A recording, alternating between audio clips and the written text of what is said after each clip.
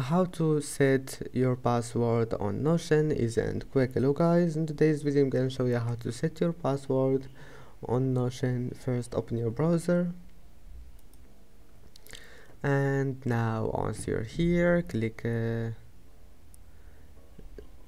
settings and members, and here we'll find my account. Click on it and then scroll down until you find here password, and that's it. Just click set password, and now type here any password you want, and type it again, and then click set a password.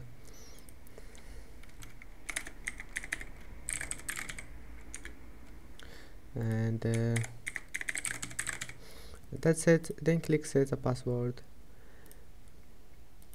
I hope that can help you, and that's it for today's video. If you like this video, don't forget to like and don't forget to subscribe, and see you in the next video.